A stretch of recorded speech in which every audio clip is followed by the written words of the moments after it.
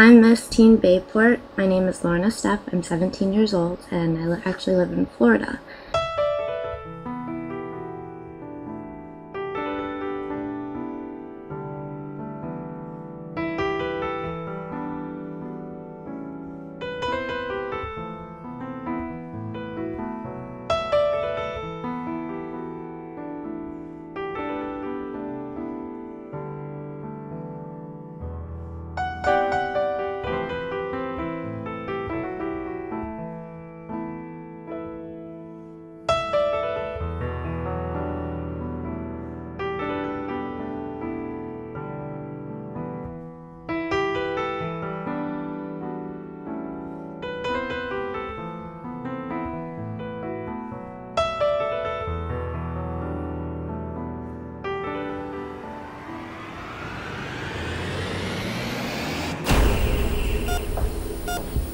I have RSD, like I said. I've had it for a year and a half now, and I've gone through being in a wheelchair for a few months. I was scared that I wasn't going to be able to walk again.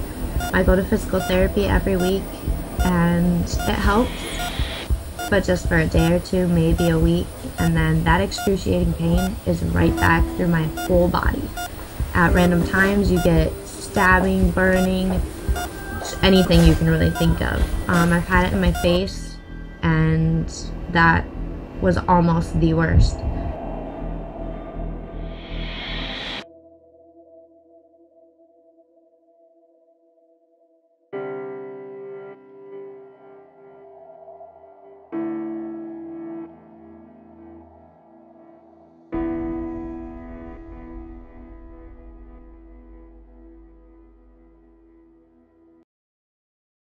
I had neurologists, rheumatology, everybody working together to try and figure out what was wrong with me.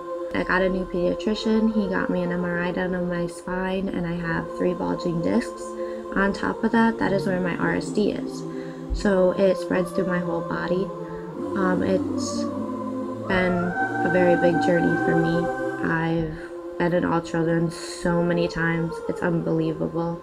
Finally, my neurologist told my mom about RSD, and nobody really knows about it. Everyone stays quiet, and I don't want to be quiet.